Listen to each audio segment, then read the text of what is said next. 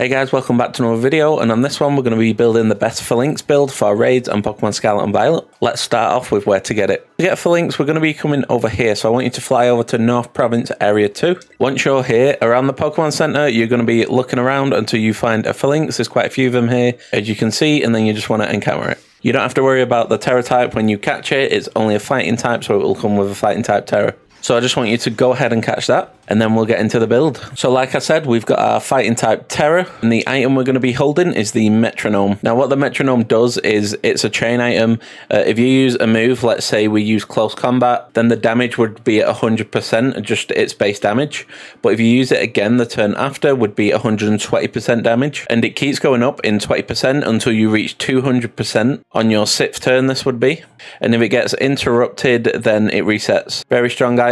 I'm going to show you where to get it right now. So to get your metronome, I want you to fly over to Leventia North. Once you're here, we're going to be heading in this direction towards the Delibird shop. I want you to go inside there. And then we're going to be clicking on battle items, scroll down a little bit, and you can buy it for 15,000 Pokedollars. So do that and equip it onto your Falinks. After we get outside the Delibird shop, turn right and there's a black and green shop right over there. It's the Chansey supply shop.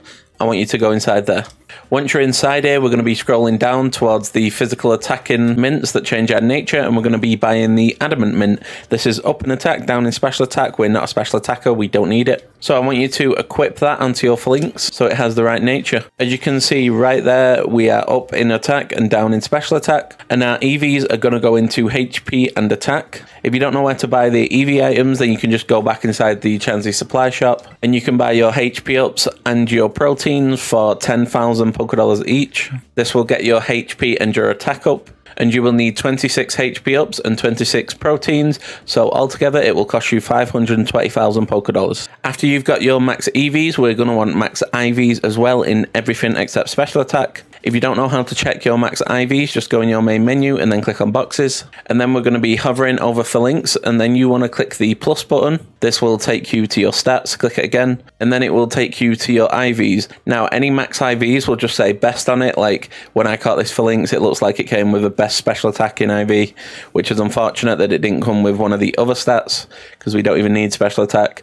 So now we've got to buy 5 bottle caps to maximize all the other stats. If you don't know where to get bottle caps, you can just come to any Delibird shop and then click on general goods, and it'll be the first item. They cost 20,000 each. Normally you would be buying 5 for each Pokemon without the attacking stat that it doesn't use. So it'll cost you 100,000, and each bottle cap trades in for 1 max IV, so you're going to want to buy however many you need for your Pokemon. And then after that, what you want to do is head towards the top of the map, and we're going to be flying over to Montenevera. Okay, once you're in Montenevera, we're going to be coming over to this guy with the Abomasnow right over here. He will hype train your Pokemon. You just want to click on your Falinks, and then you want to click bottle caps. And we're going to be clicking on HP, attack, defense, special defense, and speed, and then start the training. So now that you've got your max EVs and IVs, you have maximized your chances of winning those raids because you're on max stats. So we was on 325 attack, I'm pretty sure. Now we're on 328, that's gone up a little bit, and all our other stats would have gone up a little bit. Now the ability we're going to be using is Defiant. It is the hidden ability, so if you didn't catch it in a raid, you will need an ability patch, and to get an ability patch, you will need to do 6-star raids, and then use your ability patch on your actual Falinks, and then it will change his ability. Now his other ability, it isn't necessarily a bad ability. It stops other Pokemon from getting critical hits on him. But I chose to go with Defiant because if we get any of our stats decreased, then that's going to help us win that raid massively. Now going over the moveset, we have Brick Break, Swords Dance, Iron Defense, and Close Combat. So our main attacking move is going to be Brick Break. It's quite powerful, 75 power, 100 accuracy. And if they have a light screen or a reflector, we can just break right through it. Our second move is going to be Swords Dance. This increases our attack by 2 stages. This is going to be very helpful in defeating that raid even quicker. Our third move is going to be Iron Defense. This raises our defense by 2 stages. We're already quite bulky as far as defense goes. So this will just make it so that against those physical attackers, we're even better and we're just unstoppable. Our fourth move is going to be Close Combat. There wasn't too many options here. You can go with coverage, so you can use Poison Jab or Iron Head as coverage if that's what you prefer. But I like having that stab when I'm using my moves in raids.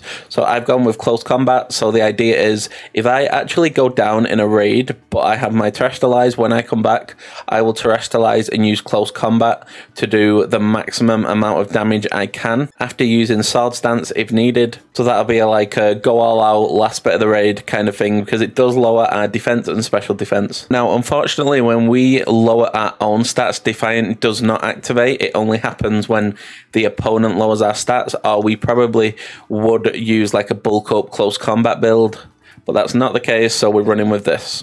Now, close combat and iron defense you can get through level up, so just level your Falinks to level 100, and then you can just relearn iron defense and close combat.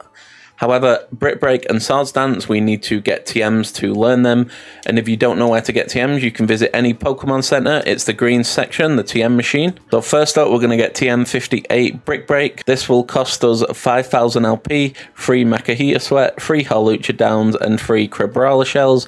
Let me show you where to get these. So to get our Mecha Heater Sweat, we're going to fly over to East Province Area 3 Rest Stop.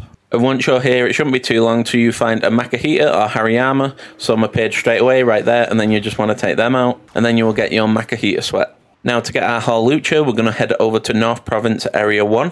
And it shouldn't be too long, you just want to look around this area until a Hawlucha appears. There's one right there, so we're just going to take that out. And that will get us our Hawlucha Downs. Now for our Crabrawler Shell, you just want to go down a bit, and this island right here is the island we're going to be going to. So what you want to do is you want to head over to East Province Area 3 Rest Stop, and then make your way over. So we're just going to be making our way over right now. When you get to this cliffy bit right here, just jump over, and there'll be an island right down there. Once you get to the island, you should see a Crabrawler relatively quickly, and you just want to take that out and get your Crabrawler Shell. Or you can come to this side of the island, and there will actually be the evolved form of Crabrawler, and you can take that out and you'll get even more Crabrawler Shells. Next up, we have TM88 Sword Stance, and to get this we need 5,000 LP, 3 Zangoose Claws, 3 Gibble Scales, and 3 Cypher Claws. So we're going to start off with our Cypher. I want you to fly over to Castroya Watchtower number 1, and then we're going to be jumping off on the actual lakeside of the cliff. And when you jump off, we're going to be searching in this area until we find a Cypher. So there's one right over there. There's actually 2. We're going to take the Cypher out, and that will get us our Cypher Claws. I hate that the rain makes you lag so much still on this game. Now, to get Zangoose, we're going to be putting a waypoint right here on the map, and then I'm going to be flying over to the shrine. If you don't have the shrine, just fly to the nearest location and make your way over. So I'm going to be climbing this cliff right here. When you get to the top, you can start to see the actual Cypher. If there's any that spawn, there is one that has spawned. I can't get up the cliff though. There we go. We're just going to take that Cypher out. Did I say Cypher? I meant Zangoose. And then you just want to take the Zangoose out, and you will get your 3 Zangoose Claws. Next up, we have our Gibble. To get Gibble, we're going to be coming to the bottom left corner of the map. We're going to be flying over to Alphanada. Once you get to Alphanada, we're going to be heading over to this cave right over here. Once you get inside the cave, you're going to be looking out for either Gabites or Gibbles. There's a Gabite right there on its own. I never actually see him on their own. That's quite weird. But you just want to take it out, and you will get your Gibble Scales. Normally, you won't find one like as soon as you go in the cave, though. And once you get in the cave, we're just going to be following this path down, and eventually we will run into one, and then you can just take that out. Now that we've gone over the full build, let's get into some raids. So we found our first 5-star raid. It's an Ice-type Tauros. The actual Fire-type Tauros it is, the special one. Let's begin. So the opposition Tauros actually has Intimidate, which is perfect because that raises our attack sharply. So our attack has now gone up by 2 stages because of our ability. So now we don't even need to use Sword Stance. We can just get straight into the Brick Breaks. So it's not doing too much damage. It uses close combat. A big mistake. The reason I'm not using Iron Defense is Tauros isn't like the most dangerous physical attacker, and we have really good defense in the first place. If it was a really strong Pokemon, I would use Iron Defense first, and then we use Brick Break again. It does a ton of damage, as you can see. It steals some of our Terra Charge, which is not good, and then removes negative effects from itself. So the Intimidate that our Tauros used at the start is now gone. We're going to just keep using Brick Breaks until we can Terrestrialize. It's used Headbutt on us. We're going to go with another Brick Break. It's going to use Flare Blitz. Does a bit more damage, still not too much though. Falinks is really bulky, so it'll be hard for physical attackers to actually do damage to us in the first place. Umbreon does burn the Tauros with Synchronize, so that's amazing. Now we can Terrestrialize into our Fighting type form. and do a ton of damage with Brick Break. Let's see how much damage we do. Hopefully it breaks the shield. So we do some damage and break the shield. There's the shield going. The Toro nullifies all the stats and ability changes on our side. That's not good. It uses Flare Blitz again, and it manages to burn us. So that's not good. So we are actually going to heal up just to get rid of that burn, just to be safe. And then, because that was an interruption, we'll just use close combat now to finish it off. And the Tauros goes down. So as you can see, the Falinks is very good against those physical attackers. Let's get into the second raid. So we found our second 5-star raid. It's an Ice-type Magnezone. Let's begin. So we're going to start off with a Swords Dance. This will raise our attack by 2 stages. It's going to use Thunder Wave to paralyze us on turn 1. That's very unfortunate. This is probably going to be one of those raids. I'm going to use Swords Dance again, turn 2. This will get our attack to +4. It's going to use Flash Cannon. Does a decent amount of damage to us. We're going to try and use Swords Dance again. We do manage to use Swords Dance. Now we're on +6 attack, max attack. It's going to use Thunderbolt. Now we can take 1, maybe 2 more attacks. It does steal some of our charge, that's fine. Then uses Magnet Rise. Now I'm going to show you a different way you can play Falinks. You can try and just do a ton of damage with 3 Swords Dances and a close combat, and then be paralyzed and can't move. So it uses Thunderbolt again. So I'm going to actually heal up here. I did want that close combat to actually hit, but unfortunately it didn't. And now the other Pokemon in the actual game, I think, are going to ruin it, and the shield's going to go up. But we heal ourselves, get rid of that paralyze. It uses Tri Attack on us. We survive that comfortably, and now we're going to use close combat.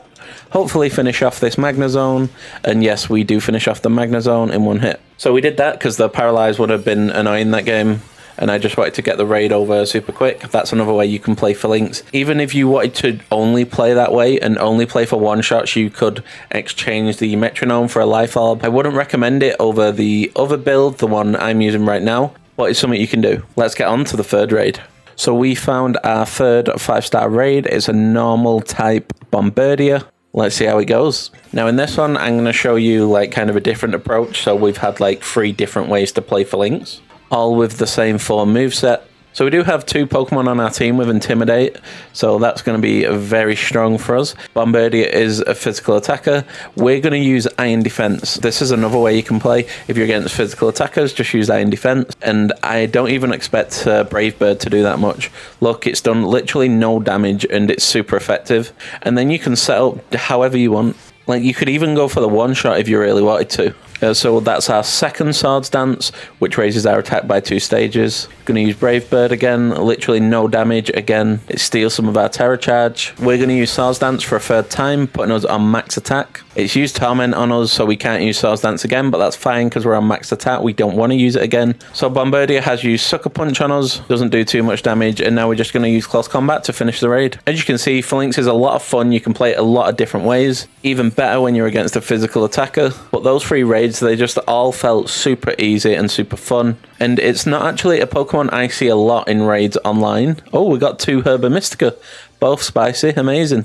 I had a ton of fun using this Pokemon, and I suggest you go out and actually build this Pokemon and find out for yourself just how fun and strong it is. Speaking of fun, go check out this Spiritomb build I'm going to put on screen right now. It's a really strong build and it's very bulky. And if you want to join the Discord, there will be a link in the comments. Everyone's welcome. We're going to be having a lot of fun over there, and I'll catch you on the next one.